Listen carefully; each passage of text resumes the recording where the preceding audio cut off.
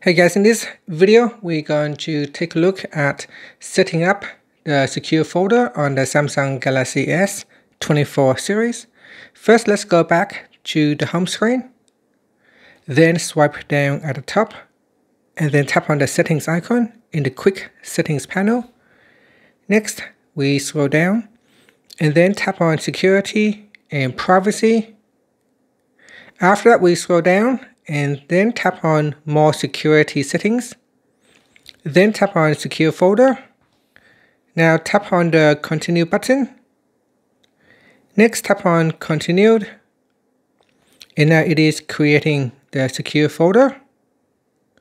So what is the secure folder? The secure folder is a protected area on your Samsung Galaxy S24 powered by the defense-grade Samsung Knox security platform. It acts as a separate, encrypted space within the phone to store sensitive files, photos, videos, and apps. So when you are at this screen, it says set a pattern, PIN, or password. Now tap on done. Next, you can choose a secure lock type, such as PIN, password, or pattern. We can also turn on biometrics as well. So here, let's tap on reset with Samsung account. So turn that one on first. Then we're going to use a PIN. So here I'm going to use a simple PIN 1234. Then tap on continued. I'm going to tap on use anyway because my PIN is too easy to guess. This is only a demo, so I'm going to use a simple password. Tap on OK again. Okay, after that we can tap on next. So if you want to allow the reset option, then tap on the toggle button to switch it on. Then tap on next.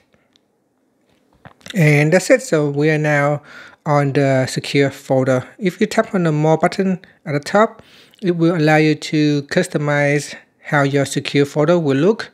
And you can also go into settings and change the settings for the secure folder. So to continue on with what is the secure folder, anything that you place inside the secure folder is protected by an additional layer of security. So in this folder, you can change the lock type, auto lock secure folder, add secure folder to the app screen, or you can hide it. So tap on the toggle button to hide it. You can change the notifications for the secure folder.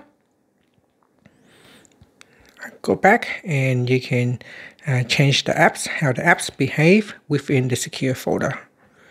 And that's it. So you can go in here and look at the settings. In here you can also uninstall the secure folder if you no longer want to use it. And that's it. So setting up your secure folder is quite straightforward. And after that you can then transfer photos from gallery to your secure folder or files or your calendar and contacts. And that's it. Thank you for watching this video. Please like and subscribe to my channel for more videos.